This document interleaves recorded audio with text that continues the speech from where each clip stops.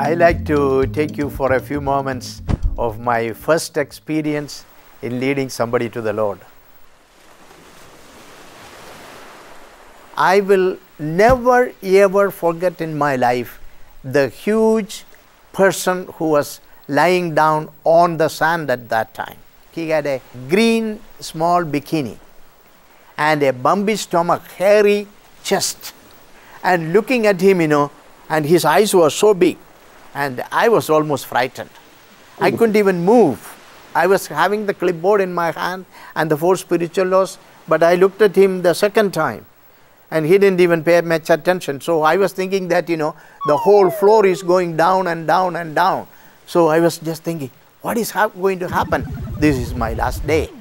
And then all of a sudden I felt that I should see how he responds, and turned my face to him, and then he said, "What do you want?" And I almost fell at his feet, and I said that this is the end of my life. But anyway, I said that, I like to read this book, and I said that God loves you and He has a wonderful plan for your life. Then immediately he said, "Stop. Nobody loves me.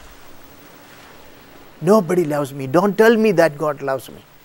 Make the story short. In 43 minutes, this person with tears in his eyes, he prayed to invite Christ. I never expected that he will say yes to the Lord. And he was a PhD student at that time, and he became a Christian professor after that. I was so thankful to the Lord that He gave me that experience, and that is the person who was shivering like this when he was first introducing somebody to the Lord, is the person now God transformed my life because of His faithfulness and because of His grace.